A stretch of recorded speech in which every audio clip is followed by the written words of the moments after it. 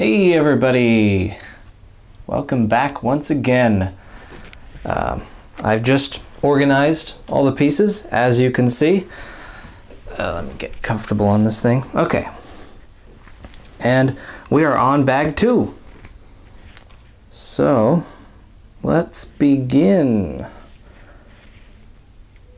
Okay, we don't need this guy just yet. I'll just stick him right there. Let's see, we need 2 of these. And they go right there and there. And that's kind of, yeah, that's an interesting looking formation we've got there. Then we need one of, oh, yeah. One of, it's a piece there's only one of. Oh, nope, there are 2 of it. Unless I have an extra. This goes in here. Oh, and I need sticker number 8. I've moved the stickers off because I needed more room for more pieces. Okay, number 8, that's this one. And there's another one, another 8 right there, so I might need it for the other side. I've considered pre-stickering these things, but nah, I'll just let you see my stickering process. Okay. This is kind of interesting. It's like they extended the grabber part here. Let's see. Then I need one of these, and one of these. Okay. Then we put this piece here, like that. Like that. And this piece goes right over here. This piece goes back here. I have no idea what this is going to be. Which part of this. I mean, I can kind of tell here what it's going to look like when I'm done, but not much clue. Okay, there, and the gold, which looks orange in the instructions. Right there, and this goes up here. There we go. Turn the page. Now we need one of these and one of these. It's like these pieces were made to sort of make things look smoother, I think, maybe, because Lego is it started out being very blocky, because it was just basically blocks, right? So, over time, they found ways of making things look smoother. We have a leg. More realistic, maybe? If realism means anything in Lego. Okay, now we're doing sort of a mirror of that. Oh, wish I'd known we were doing that. I would have done it at the same time. Okay, 2 of these. Oh, let's see. No, like that, and that. And then let's, where was it? Was there, well, there it is. Found it. There we go. And then the other sticker, number 8, goes right here, right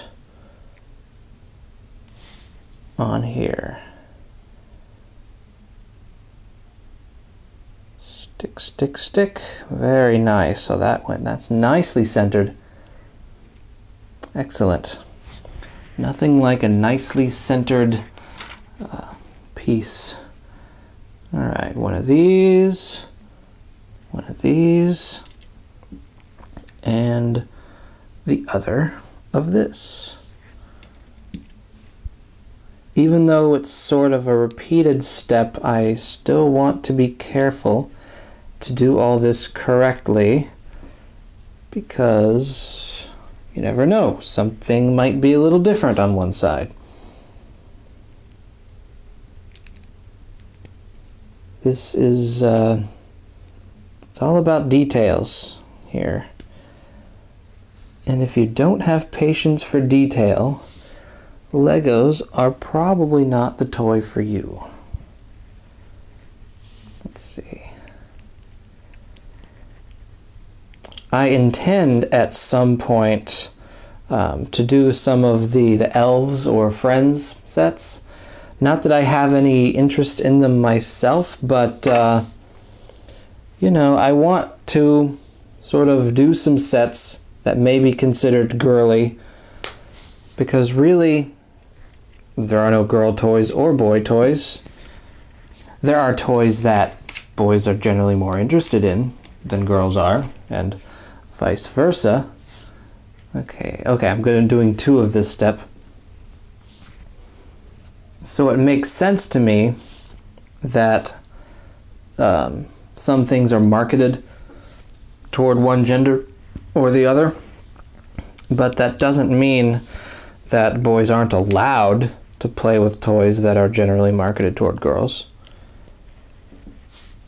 And they certainly shouldn't be shamed for it. Let's see. Here we go, and 2 of these. Okay, so this goes in here. There we go. And that goes there. The world is full of different people and stuff. Okay, now a couple of these. Wait, yeah. Because it says 1, so I'm doing 2. Oh, this is going to be one of those steps where you put it in part way, then you put something else in there, and then you push it in the rest of the way. I think there was a step like that with the horse. Yeah, I wasn't too fond of that. But maybe this one will go easier. Let's see, a couple of these. Looks like a joint, maybe. Maybe this will go into a joint. There we go. There we go, that wasn't too bad. Now this one. And there we go, good. That took some finger strength. That's why I think some of these things, some of these sets are really more suitable for adults. With steps like that, I mean, any kid doing that is going to need some help. Okay, 2, or in other words, 4. Here we go. All 4 of them. They go here and here. Every kid needs a parent who is into Legos. Not really, not necessarily. Every kid needs parents that just care about them. But let's see. There we go. So far, so good. Now we need 2 of these and 2 of these. And then that goes in here at the end. And this goes up top. Up top. Now this is looking very stairsy, so I would be surprised if they didn't tell me to put some kind of... Yeah, there it is. One of these shield pieces. I'm so glad that this Nexo Knights does this. Such great pieces. Useful for so many things. There we go. And then a couple of these, and we need some stickers. So let's hold it. Okay, so it's like this. And it needs sticker number 1. Oh, here they are. Sticker number 1. So we didn't start off by doing sticker number 1. It wasn't like the first sticker they had us put on. Okay, here we go.